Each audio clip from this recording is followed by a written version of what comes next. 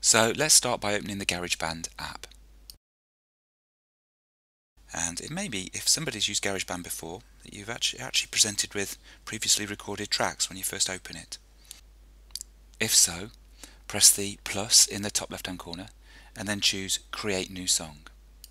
However, there's no tracks on my GarageBand, so I'm presented with the choice of instruments I can play to begin with. There's guitar, whirls, drummer. I can use an external source, or play a keyboard or drums. And it may be that when you first get going you just want to have a play with some instruments and try it all out. However, I'm here to record a trailer for a radio show, so I'm going to use the audio recorder to record the voice part first of all.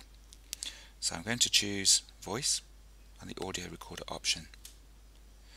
Now we have the option, as you can see in the middle here, of either fun, and if I press record from this point of view I can have my voice recorded in all sorts of different ways, such as monster or dream, or I can just choose studio, which is just regular voice recording. Now before I actually get going with my radio show, the little blue icon up here in the top right hand corner is for a metronome that ticks. So whilst that could be useful, I don't really want it for what I'm going to do now because the noise would be too distracting, so I've turned it off. So I'm ready to go now with my voice recording for my radio show advertisement. And I'm going to hit the red record button.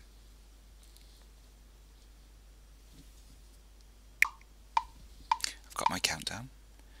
Welcome to Paul's Car Services. If you need a high quality service for your car, you know the place to come. The best place in town. Need a car serviced? Get here quickly. Vroom.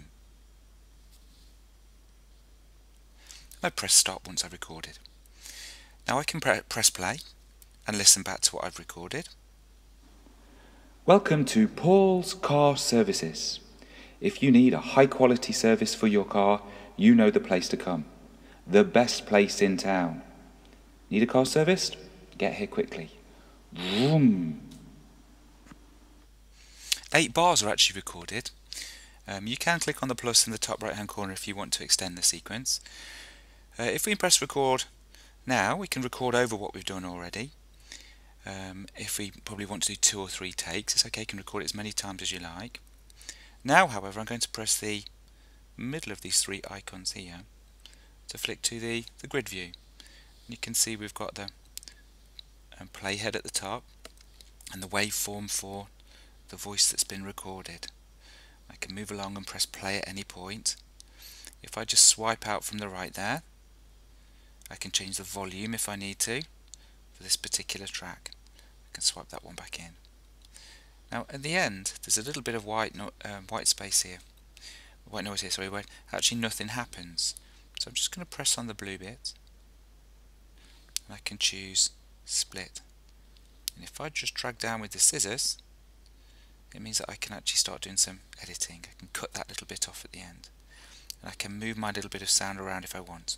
We're going to add some extra tracks in the next video to include some sound loops and some instruments that we play ourselves. Now I've actually finished for the moment. I'm going to press My Songs in the top right hand corner, and we're back at the library. And if I click where it actually says My Song, I can rename it. So I'm going to put Paul's Car Services.